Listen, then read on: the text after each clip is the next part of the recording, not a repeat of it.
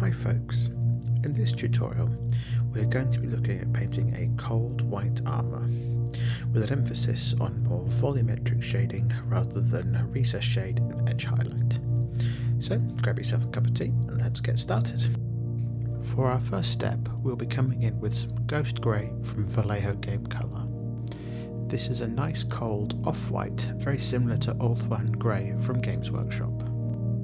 I'll be thinning this down about 50-50 with water to make this a nice thin mix. Here I'm painting it over a very light grey primer. Ideally when painting white you want to paint over the lightest primer you have. If you've got black primer then you'll just have to do more thin coats.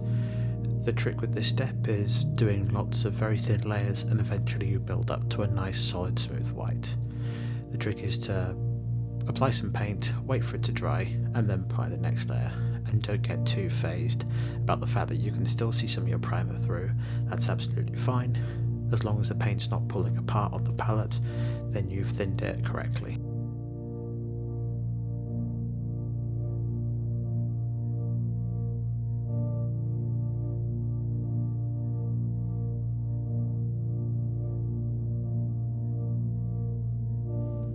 Once the thin coats of the Ghost Grey have been applied, it should look something like this. I can't remember the exact number, but this I think took 4 or 5 thin coats. The next step will be to define the shadows of the armour, and to do this I'll be creating a mix of Ghost Grey and Thunderhawk Blue. This is about 1/3 Thunderhawk Blue to 2/3 Ghost Grey. You want to thin this down slightly more than you normally would, to more of a glaze consistency rather than just thinned paint. If you move the paint on the palette and the pigment starts to separate from the water, then the paint is too thin. You want it just before it gets to that point.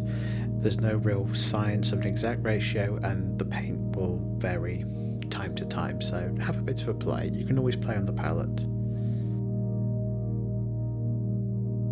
So the technique that we'll be doing here will be to take our thinned mix of our shadow colour and to move it into the recessed areas and the shadowed areas of the armour.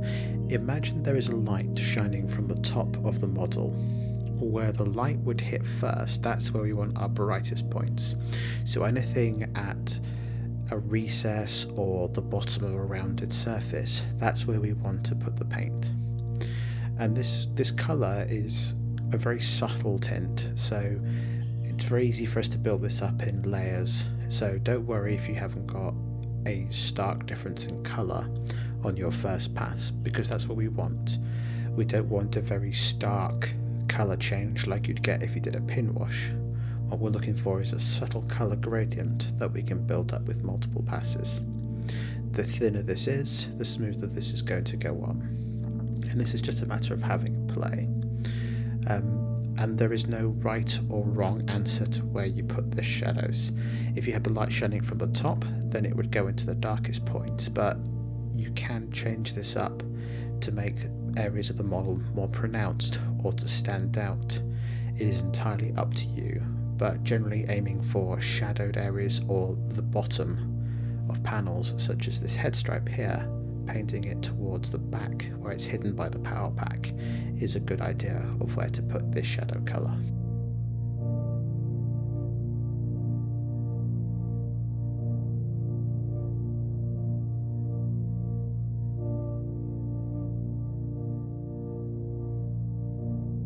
After the first pass it should look something like this, and as you can see this is quite a subtle change. After a couple of coats of our shadow tone, the white armour should be looking something like this. As you can see, it's starting to provide some nice definition to the armour shapes. To refine the shadowed areas further, what we need to do is to take our mid-tone off-white, in this case the Ghost Grey, thin it down more than we did for our initial pass, similar to what we did with our 2:1 mix for our shadow colour, and to layer it back over the raised surfaces and along the prominent detail of the armour panels. What this repass will allow us to do is allow us to feather and soften out the edges between our mid-tone off-white and the cold blue shadow tones on the armour. And this is done to taste, so apply as much or as little as you want. If you like the initial look from the shadow tone, then you can skip this step.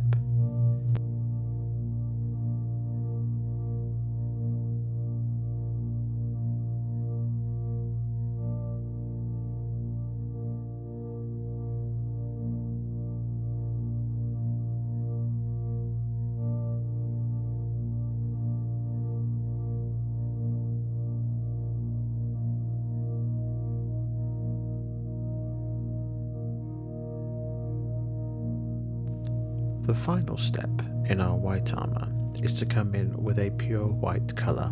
You can use any pure white that you'd like. I'm using white from Scale Colour because I really like its matte finish and how well it blends into other colours. So what we need to do with our pure white is to pick up the very highest points of the armours and the edges that we want to really make stand out. So what I'm doing here is picking up the highlight on the most upward surface of the head stripe and the rounded portions of his helmet.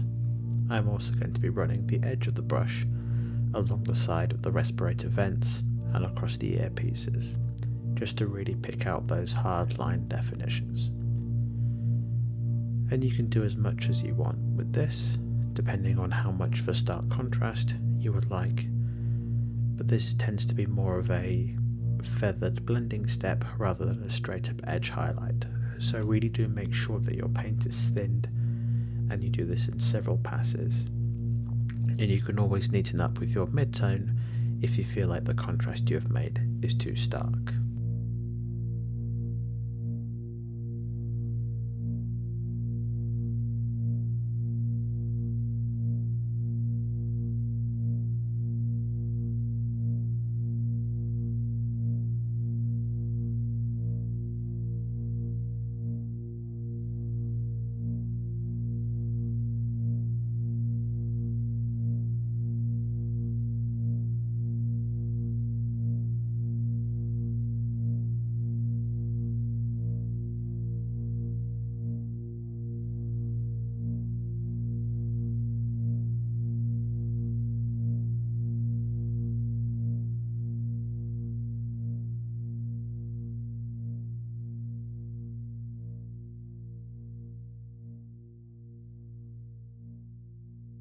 With some of the other armour details painted in, this white armour is now complete.